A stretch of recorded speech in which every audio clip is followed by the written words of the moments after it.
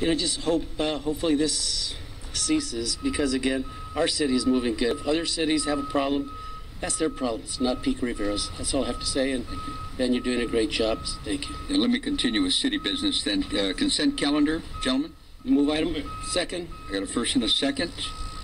All those in favor? Aye. Aye. And that will take us all the way to our any items on any travel? No. We got two items. So sorry. The item number 8, the vehicle parking and that ordinance. Second. And all in favor? Aye. Aye. Aye. Okay. Let's go ahead and get a discussion on that. I didn't really vote on. Oh. Go ahead.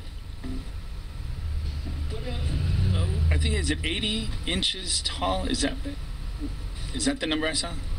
Yeah, Steve, do you have the slide, Steve Gutierrez, do you have the slide, bring up the slide of the actual size and limits of the vehicles? And my question, Steve, are like how those numbers, like why is that where we're at?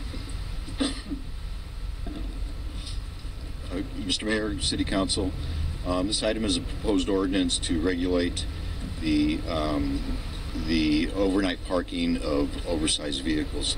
The those figures we came up, we looked at what other municipalities around, and those are just kind of like general figures that are used by the local municipalities. Okay. Would an RV would exceed that limit more often than not? Yes. How about a work truck, like a hauling truck, bobtail sort of truck? The box trucks typically would. And that's my whole concern. This issue that I brought to the attention of the council several years ago, mostly was those work trucks that you see, which like hauling trucks you see by Home Depot that are parked there all the time.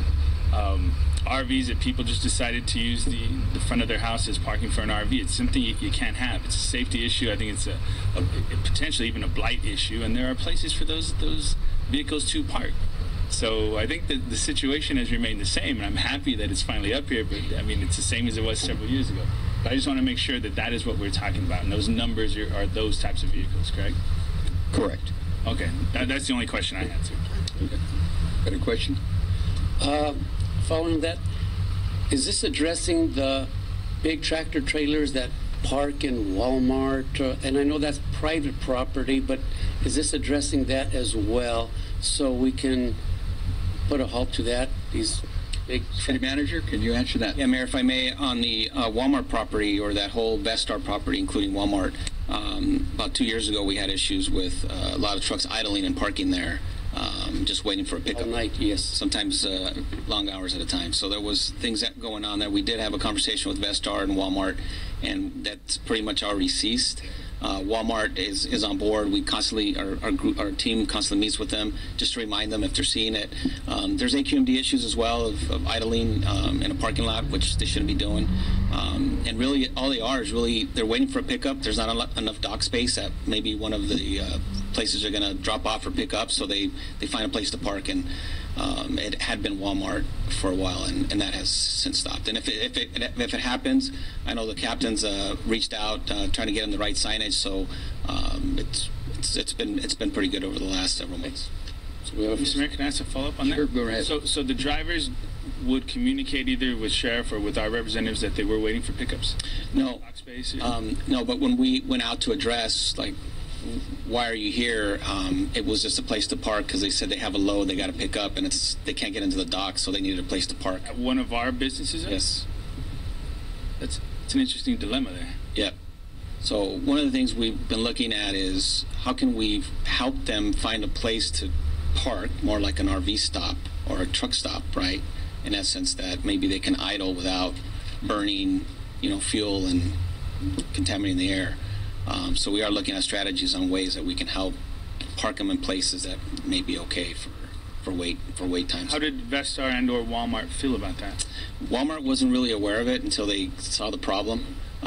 They had a policy where they would allow people who are traveling to spend the night, like RVs and stuff, but it became proliferated. So Vestar and both Walmart saw it as an issue for them.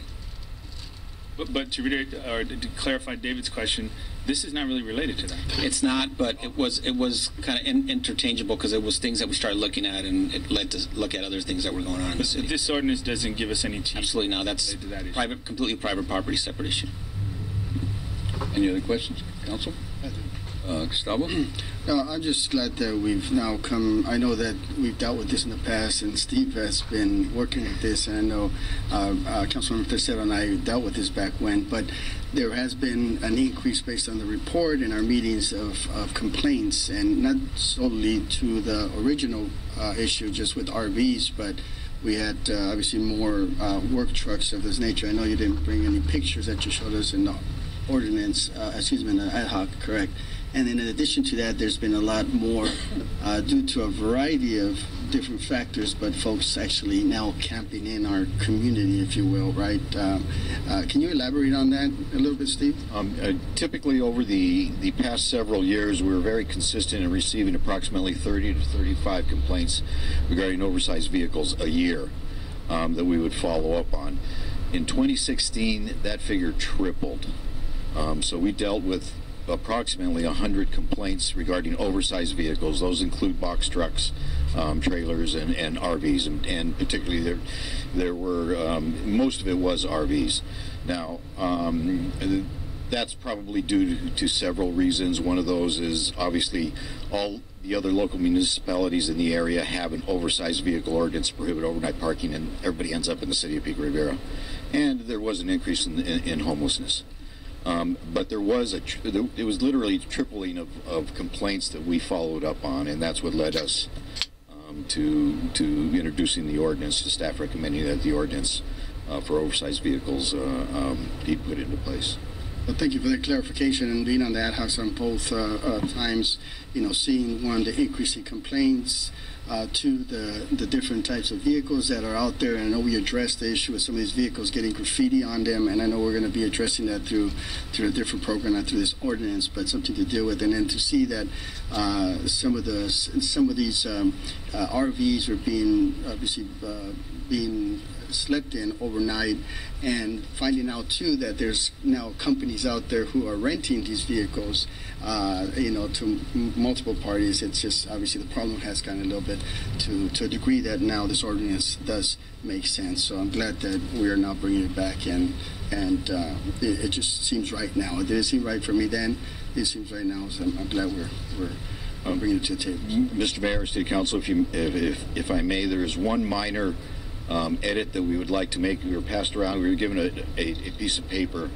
It dealt with 48 temporary parking permits. On there it says resident, and we are recommending that we add tenant or property owner to include everybody. So it's just not a resident. So it could be anywhere in the city that we can enforce this ordinance.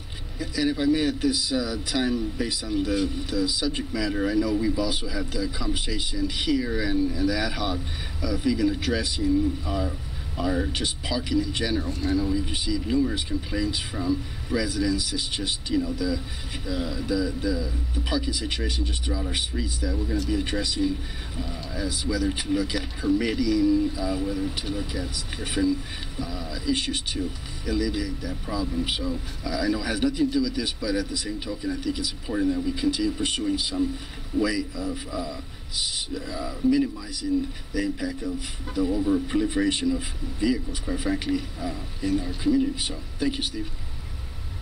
Good. And once again, ladies and gentlemen, residents and everyone, we'll be out there giving warnings, I understand, Steve, first time around. And but we do have residents that have visitors that will come in from out of town over the summer, and they'll be there.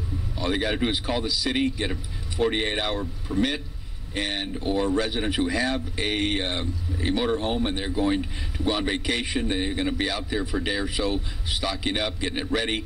They just got to notify the city. So we're just trying to keep the vehicles off the streets that are there day in and day out, week in and week out, and cause problems. So with this, I think we'll address the issue.